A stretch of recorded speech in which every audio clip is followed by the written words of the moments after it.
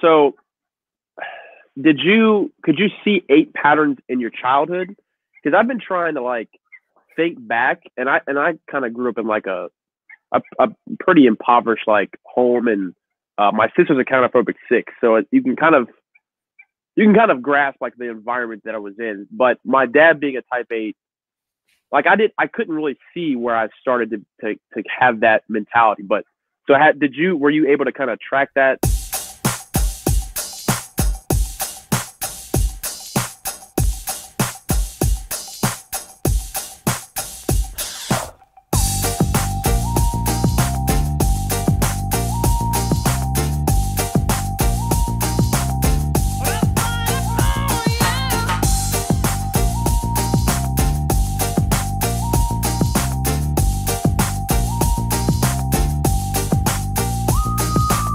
I mean, explain what would a type 8 childhood pattern look like?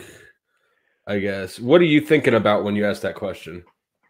That's a great question. So some of the read is like the 8 kind of felt like they needed to, like their innocence was lost at an early age. They had to grow up quicker. And I was like, I mean, yeah, I think that in hindsight, I think that probably applies to me. At the time, it didn't. I mean, at the time, I didn't recognize it. You don't recognize shit at the time. It's only in hindsight. In hindsight, I think that is certainly accurate. Yeah, that's interesting. I feel like a lot of the messages that I received from my dad was like, you need to toughen up and you need to be strong. And so I kind of heard that, and I'm like, okay, it's not, so it must not be okay to be the opposite. So there was like certain times where, so for example, like a lot of my childhood was like, my mom worked 3rd shift and I was at home with my dad and my sister, and my sister's 4 years older than me. So they would do little pranks on me and shit like that. And I was naive at that time. Like, oh, so-and-so's at the door and no one would be there. They'll laugh. I'm like, man, fuck you guys. Like, you guys are absolute dicks. Like, I'm this cute little kid, and you guys are taking advantage of me. But there was one time, my dad, it was really interesting. He said, you were really innocent and like fun-loving from 4 to 12. I was like, 4 to 12? What happened after 12? But I remember one thing, when I was probably 6 and my sister was like 10. My dad would almost like, my sister was a lot bigger than me, and she would like kind of punk me and shit like that. And he would like test me and try to make me stronger. So there was one time where I was playing football and my sister's like, I could run DJ over. And my dad's loving it. He's like, oh yeah, D, she's gonna run your ass over. I was like, man, fuck that. He's like, all right, let's see. So we did an Oklahoma drill. She puts all her gear on, all my gear on actually. And my dad said, all right. And he told my sister, he's like, there's gonna be a time when he gets bigger and he's gonna fuck you up. He's like, you need to stop all that all the funny, like, he's going to get pissed and you're going to get hurt. She's like, no, I can do it. That counterphobic 6, like, I'm strong. I can do that shit. So my dad said, all right. So we go in the backyard. She puts all her gear on. He's like, this is going to happen. When I say hike, you guys are going to run at each other. And whoever pancakes the person wins. So I already feel like at odds. I'm like, she's bigger than me. I'm getting punked by my sister. I was like, you know what? Fuck that. I'm done with this shit. My dad says hike, and I'm furious. I run at her, smack her helmet off, stood over. I was like, oh, what's up? And she was like, and she's crying. My dad was like, and don't cry to your mom because I told you this day would come. And it was so, I was like, I knew I wasn't no bitch. Like, so it was like stuff like that where my dad would try to like, in like dad ways, would try to get you to, be strong. And so I think I kind of attached to that mentality. So I don't think I really had any there wasn't any like crazy event in my life that was like, oh, I need to survive. It was more of like little things like that kind of developed over time. But I don't think that I was taught that way. So my mom was really the primary parent. My dad worked a lot, but yeah.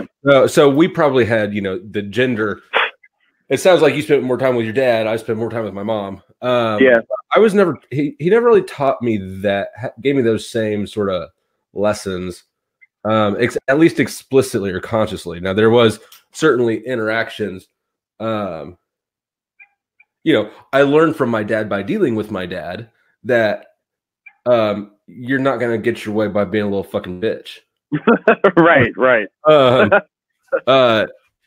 But I do remember hearing my mom say exactly the same things that your dad said about like you were a good kid until middle school. Yeah, that's so weird. Yeah. I mean, it sort of makes sense, but it was, you know, that's when puberty is. That's when people do kind of spring bad, but right. But yeah, and then when I went for it. And I never stopped going for it until I was until now, until I'm in my 30s and I've, you know, the state isn't fucking with me anymore. I was looking at 15 years. I'm like, okay, fine. You guys win. I'll stop. That's funny. But 8 pattern. So yeah, I think I would say that probably I have a similar experience to you. All in all, is there probably wasn't like one earth-shattering moment. It's more just how you are and how you evolve, and then when you go from being a child to being a man, right at that point, like things kick in hard. And so, you know, like I said, my dad never. The only thing about that my dad ever taught me was the first time I ever got in a fight.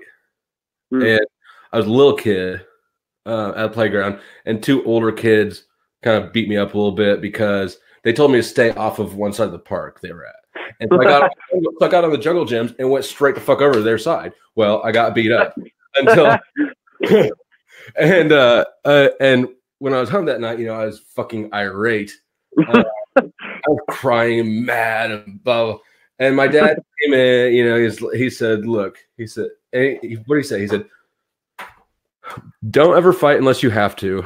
But if you have to, don't stop hitting them until they stop moving. And then he was gone, and that was it. And and it stuck with me. That's incredible. That's so funny. He's an ENTJ too. I don't know if he's an 8, 3, and a 6 tri-type. I don't know what order they're in. I don't think the 8 is first, but it's in there. Interesting. Yeah, my dad did the same thing. Like, I mean, my dad grew up fighting. He had to fight all the time. But yeah, he always told me, he's like, don't start it, but always finish it. Mm-hmm. And I remember one time it was just, and now as I'm processing it, a lot of it was like kind of rules that I kind of, that were in the back of my mind. Okay, don't start it, but finish it. And I remember in the 4th grade, this kid he was mad at me for some shit, and he came behind me when we were leaving school and started kicking me. And I remember in that moment, like my dad said, if someone starts it, you're allowed to defend yourself. Or turn around, I'll just punch him right in the chin, and he falls to the ground. He's like, "Oh, my face!" And so I start dipping. I'm like, "Fuck this! I'm not getting in trouble." So I run to the car. I'm like, "Mom, hit the gas!" She's like, "What?" And I'm yelling, like, "Go! Stop talking! Go!" I'm in the 4th grade, and my dad talked to me. He's like, "So what happened?" I was like, "He kicked me, and I punched him in the face." He's like, "All right, then, you're fine." I was like, "Fuck, this is dope." I was like, "That's all it takes." But I had my teacher talk to me, and she sat me down. She's like, "Well, you know that you can defend yourself with Dylan. You're bigger than him or whatever, some shit like that." And I was like, "Well, my dad told me if someone starts it, I have the right to defend myself." And it was so ingrained in my mind. And then after that, I started getting in fights just because. So, I mean. Oh, yeah, I did too. A lot of them. At some point, you realize 2 things from fighting. You realize that, at least I did, and I assume you did too. I learned that, hey, I'm kind of good at this. And, and I learned that I'm not made out of glass. Like, right. And then it was just game over, and I fought for years. Yeah. It's kind of cool too, because with my dad having the 9 wing, he always has that boundary with him, and it's just like, don't cross the boundary. If you don't cross the boundary, we're fine. But I would always like we would get into it all the time. I mean, I would poke at him and I would square with him, and he's like, "Go ahead, take the first punch. I promise you're gonna be picking your teeth up off the ground." I was like, I don't know if I want to engage in this battle. I might lose this one. Oh shit! Yeah, that's one thing. It seems like with people, it doesn't matter how old they get. It seems like dudes can almost never beat up their own dad. That's a fact. Right? That is a fact. Yeah,